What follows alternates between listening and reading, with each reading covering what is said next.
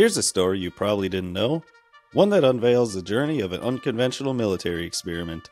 That, despite considerable investment and setbacks, including the destruction of a military base, ultimately fell short for the US government.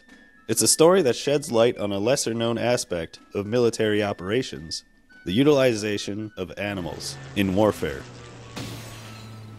Yet, not all animals drafted into these weird experiments find themselves in favorable conditions. Take, for instance, the Mexican free-tailed bats unwittingly became enlisted as mini unalive bombers.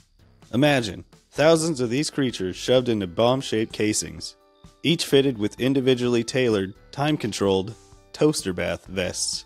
And as bats do what bats do, hopefully within a 20 to 40 mile radius of their deployment. However, sometimes mistakes are made, such as the unintentional burning down of a US Army base during testing. Though catastrophic, this incident paradoxically underscored the bat's effectiveness, lending credence to the project's potential. The visionary behind this absurd conquest was Lytle Adams, an unlikely candidate, a dentist with zero prior experience in military weapon development. Yet his fortuitous acquaintance with the First Lady, Eleanor Roosevelt, provided him with a shoe in the door. His plan emerged at a critical juncture, sometime after Pearl Harbor, when the US was scrambling for anything they could use against the might of the Japanese Empire.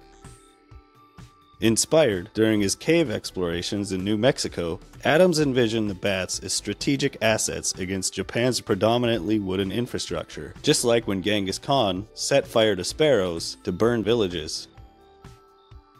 Dubbed Project X-Ray, the initiative officially launched in 1942, but faltered in 1944 due to the failure to produce a functional prototype during testing. Despite its demise, the miniature toaster bath vests demonstrated remarkable efficiency, outshining pretty much any other available weapon at the time. It was rumored that had the Manhattan Project not been nearing completion, the US might have deployed this unconventional bomb in Tokyo, which would have drastically altered the course of history. Looking back, the project's failure might not be as straightforward as it seems. It could have potentially averted significant loss of life, but also prolonged the conflict, because Japan was prepared to fight tooth and nail down to the last man if they had to. This saga underscores humanity's enduring quest for innovation in warfare, often leading to peculiar and sometimes plain weird technological endeavors. It leaves us pondering the ultimate purpose and consequences of our pursuits, reflecting the timeless enigma of human nature.